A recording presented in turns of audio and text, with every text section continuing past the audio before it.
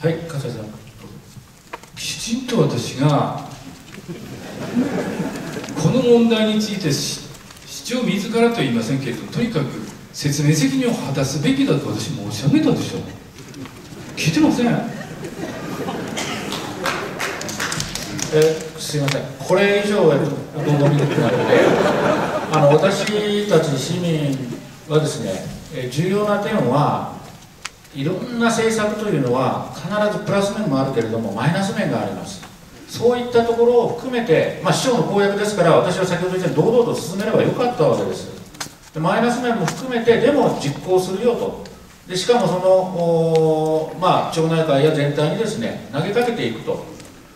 市長になって3年も経ってからですねではなくて、徐々にそれをプロセスを公開しながらやっていって、その問題点をどうするのかということを市民に公開して、そして、その問題点についても果たして行政の側、市長の側がかなり強引なのか、それとも地域の町内会の方がわがままなのか、そういうことが分かってくるわけですね。だから公開にしてほしいわ、可能な限り公開にしなければいけないわけです。どちらがどうのこうのって政策の優先順位は、それは最終的には市長より議会が決定すればいいわけです。大切なのはそこの公開という点です。それは相馬さんも自ら掲げてるわけですから、そういう仕組みを私たちは作ってほしいということです。特に最後1点ずつ何かありましたらよろしくお願いします。相馬さんと。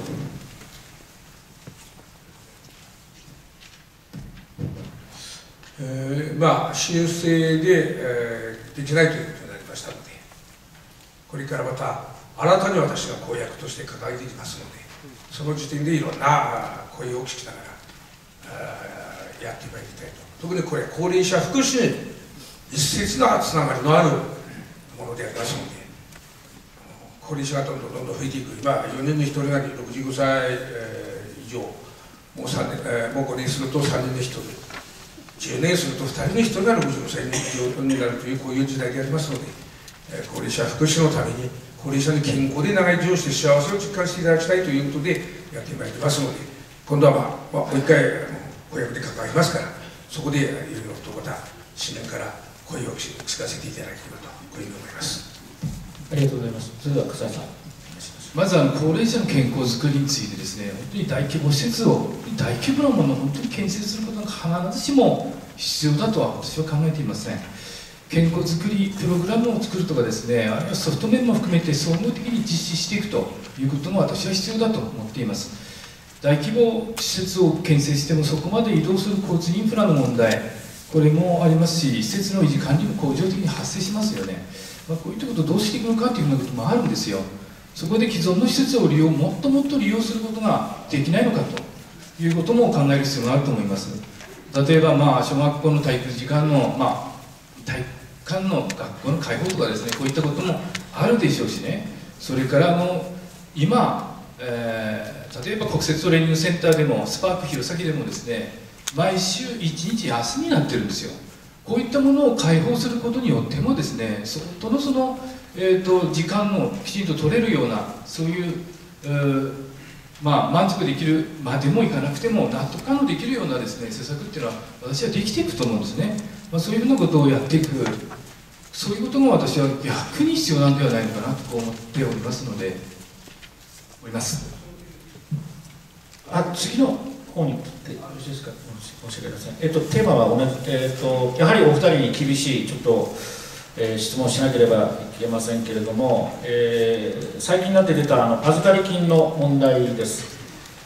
報道によればですね、2008年約58万円紛失後に健康福祉部長が副市長および市長にも報告したと市議会で答弁しています。でその際、副市長が口頭で厳重注意をしたとしている、公表しなかった責任は、副市長、市長の双方にあるとも言えますが、最終的責任はやはり市長にあるとも言えます。この辺りのところをですね、私は公表しなかったことについては、部長に責任は全く挙げてるわけですからね、責任者に。全くなかったと思ってます。公表するか否か、これもですね、お二人とも基本的には情報公開という、あるいは公開ということを原則として打ち立てているわけだと思いますけれども、この問題についてお二人の公約とですね、どうこの時の問題と説明されるのか、ちょっと聞いてみたいんですけれども、よろしいですか。答えられない。いいですか。はい。笠井さん、じゃあよろしくお願いします。確かに当時の副市長でありますのでね、このことについて公開、しなかったということについては、現在責任は感じております。この問題については、ただ市長までですね、意向を確認した上でやっているというようなことなので、私がどうのこうのというよりも、もし、市長、そして副市長に責任があったというふうに私は理解しております。ありがとうございます。それでは相馬さん、よろしくお願いします。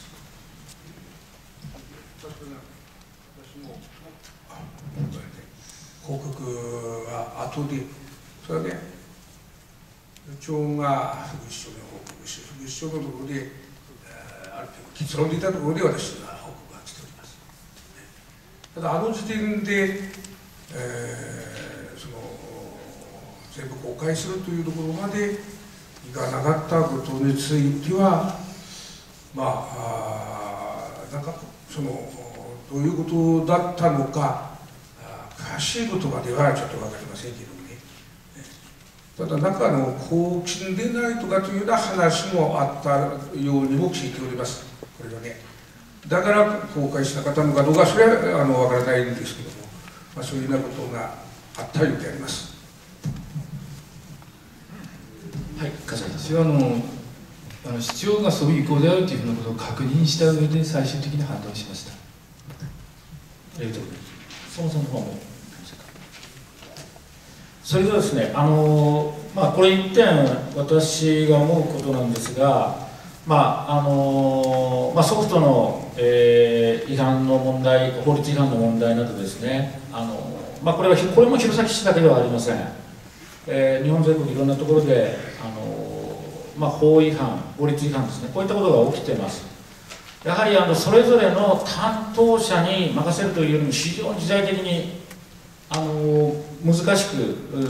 い時代に入ってますから、法律のさまざまな運用活用というのがですね、できる専門家が全体の中で少なくとも1人以上いないともういけない時代に入っているかと思います。だからぜひとも私からの勝手なお願いですが、あるいはおそらくそうじゃないと対応できないと思います。市の中、全体の組織の中に法律の専門家、加えて言えば議会の方にも必要だと思いますけどね、それが必要だと、そういう専門家をぜひとも採用してほしいというふうに思います。